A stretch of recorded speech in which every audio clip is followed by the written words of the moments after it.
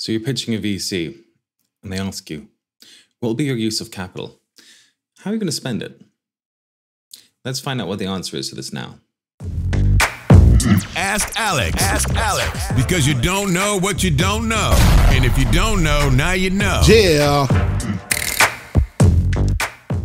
So what does investor mean by this? Literally, how are you going to spend my money and why? If an investor is going to give you money, they very much care how you're going to spend it. Yes, you're going to complain that an investor thinks you've got a crystal ball and can see magically into the future and become preoccupied with that exact number.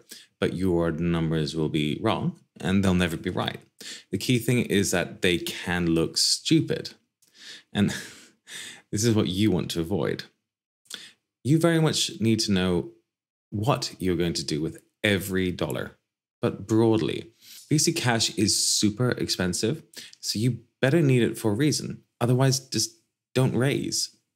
I mean, your financial model exists to show that there is logic as to how much you're going to spend and where specifically and when. You add commentary as to why.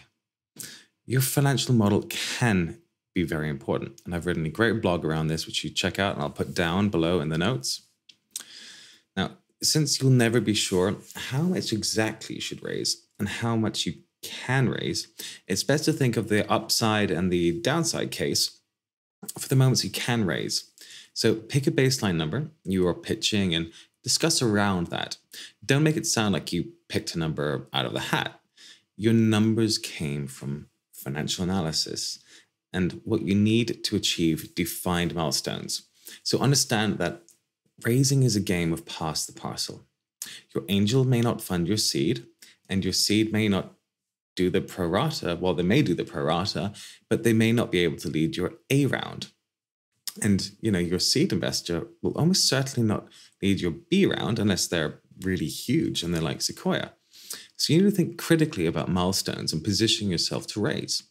Say in SaaS, the market, the magic ARR number these days is around 1.5 million to get your A round. So you have to do that.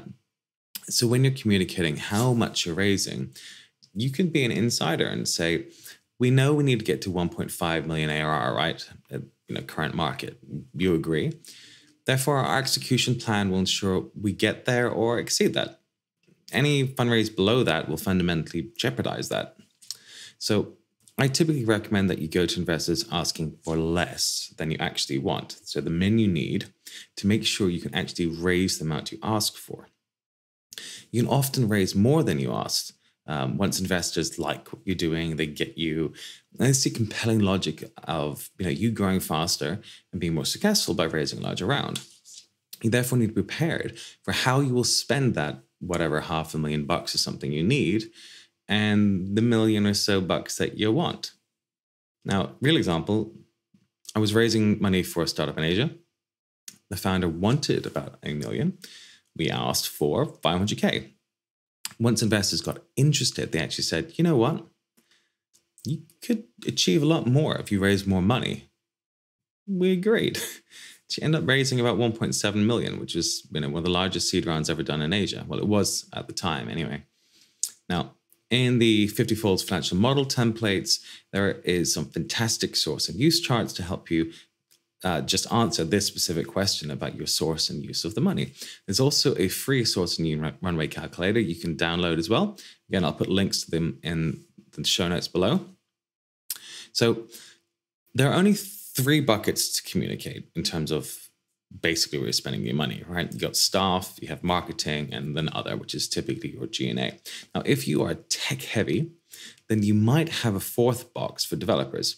If you need to get into more details about how you're spending the cash, I wouldn't answer directly. I would talk about the drivers, such as needing more marketing spend with a CAC of X dollars, and this will get you Y customers. Therefore, you need to hire more customer care staff and customer success staff to support those users, as well as maybe the server costs associated with supporting them. So make it seem like you're doing a model in your head and everything is connected, right? So growth will also involve more costs all across the other functions, not just in your marketing. So you do not need to talk about your SaaS spend, the number of pencils you're going to purchase. So don't bother with that level of detail when modeling your fundraise. Just think about what's really important, just bucket things up. And that's the way that I do them in the fundraising models. So what would an example of how you would pitch this to someone? So what do you need to say? Well, let me tell you what the key drivers are of our business. We deliver a fantastic product by hiring exceptional developers who are typically not the cheapest of people these days, right? The more features that we're able to integrate into our product, the larger the addressable market size. Our primary go-to-market strategy is via paid marketing, specifically SEM. We, of course, build in referrals to get earned customers, but we're going to scale through that channel. Our customer and revenue growth is therefore proportional to the amount we're going to allocate to the marketing spend. Now, as for any startup, there's always trade-offs, right? Should we be spending more on the product? Should we be spending more on marketing? There's no point in spending a lot of money on marketing if we don't have a great product. And there's no point in having a great product if no one finds it. If you look at our source and use chart, you can see that we spend approximately 30% for funds on developers, 40% funds on marketing, and 30% on G&A.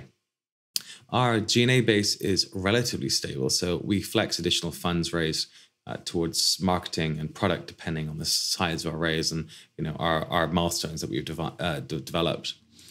Our base plan is going to get us to 1.5 million ARR, assuming a churn rate of about 2.5% monthly, which I still think is below industry. We think that our raise will get us over the mark, but we'd like to have more than our minimum, ideally, to make sure that we're attractive so the raise actually happens.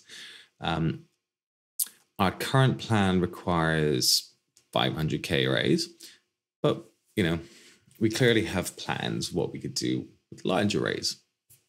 We're chatting with investors now to see what visions that they have and see if they're aligned to what ours are. So what are your thoughts? Okay, guys, that's some brief thoughts on that, potentially how you can answer that question. It's always going to be dependent on your specific startup, your stage, the level of traction that you have, and you got to sell what you got. But that's just some food for thought. I'll see you in the next one. Bye.